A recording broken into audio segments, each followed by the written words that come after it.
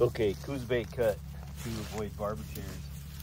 Kind of a crazy cut, goes against most of what we know about cuts and tree work.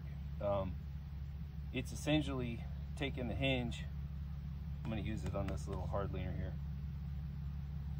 taking the hinge and turning it 90 degrees from a flat piece of wood that bends sideways to a mohawk going the other way. And if you think about it, if you take a board and bend it sideways, it'll flex and bend to a certain point.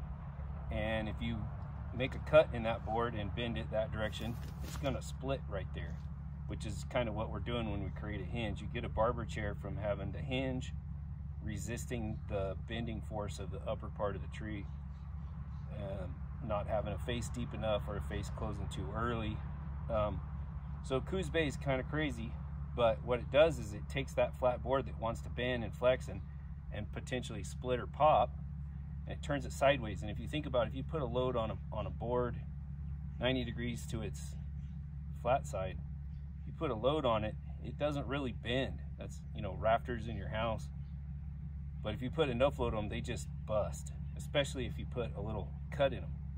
Now, the other thing that happens with a Coos Bay is, if you think about it, you've got round grain in your trunk. And a lot of times, if we do a face cut, plunge and trigger, well, the worst way to cut a leaning tree is to do a face cut and then cut in from the back normal. Because what happens is you get about 1/3 of the way through the tree in the back cut. And if you think about it, wood splits, grain usually splits when you're splitting wood, or if you think about grain orientation in axe handles, it splits easiest when the cut is parallel to the circles in the stump or in the log in the grain. So what happens is you've got a thick hinge and you're cutting up to it. You get about 1/3 of the way through, the tree splits and barber chairs and goes all crazy and maybe kills you. So you can plunge and trigger, but if you leave too thick of a hinge or if you leave too closed of a face, you plunge and trigger and you still get the same thing. And really, that being said, plunge and trigger is usually the way to go as long as you have all your other cuts right. Where the Coos Bay is really handy is where we've got a tree that's leaning so hard you can't get any face in it.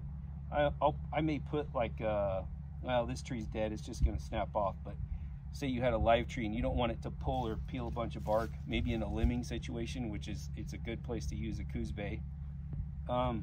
Maybe just put a little curved face in there, but it's really for trees that are leaning so hard you cannot get any face in them. So a little face, and then you cut from 1/3 from each side. You may want to not go too deep on the compression side because you may get pinched, or you may want to cut the compression side on both sides first and then do the back side on either side.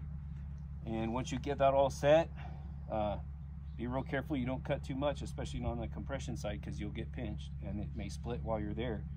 You get all set, get out, kind of like a plunge and trigger setup, then you come to the back and just cut it as fast as you can. That's kind of all I can remember about the setup and stuff. So anyway, let's see how it does on a dead, dry, brittle oak. This type of tree is probably not prone to barber chairing. It's kind of more eastern trees, I think, that are like, especially ashes. You see lots of barber chairs with ashes back east. It's got grain that is long, strong, flexible fibers. They use it for tool handles, axe handles and such. But for whatever reason, those grains don't want to stick together very well. Whereas oak is kind of short grain, especially when it's dead and dry like this. It's brittle. We're in a desert mountain environment, so everything's super dry. And it's just gonna snap. It's not gonna wanna flex and then separate, I think. Anyway.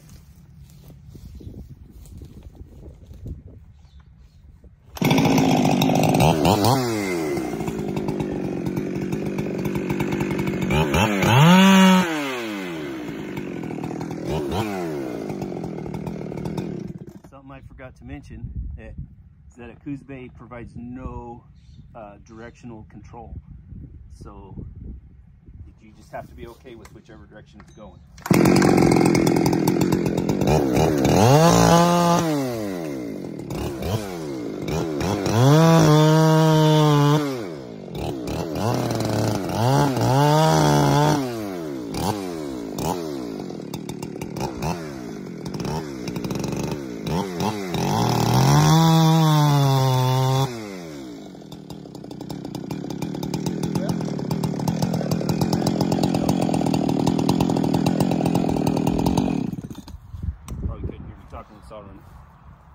an ugly mess because my cuts did line up where the hoot, but pretty much got what we wanted. That mohawk right down the middle just cracked and split off.